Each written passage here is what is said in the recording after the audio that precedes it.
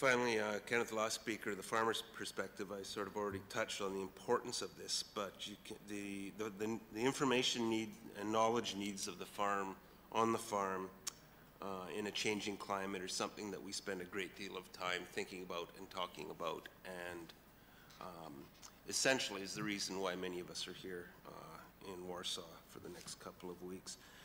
Noted specifically the needs for forecasting accurate and timely.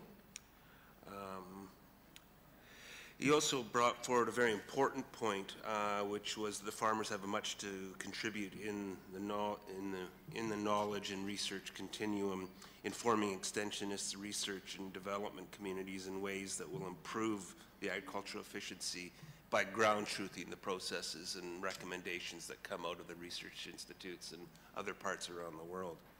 And another specific example which he brought up was discussion of agroforestry, a real concrete example of something that can be done that provides agronomic, economic, and environmental benefit to the farm and to the broader community.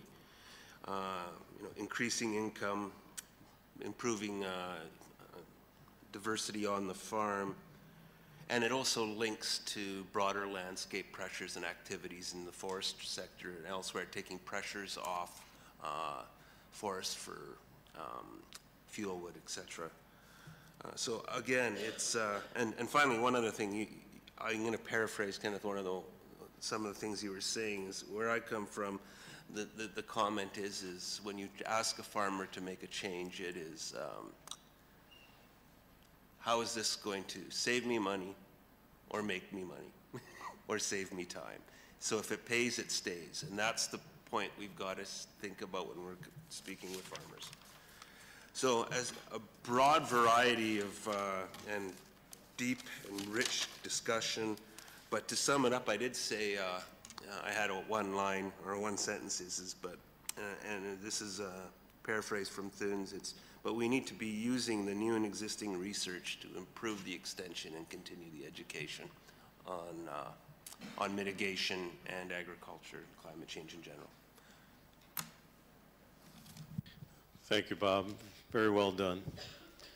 So I'd like to thank those online and those in the audience, and in particular the panel, for a very thought-provoking and interesting presentation. So at this point, we will conclude the session, and thanks once again.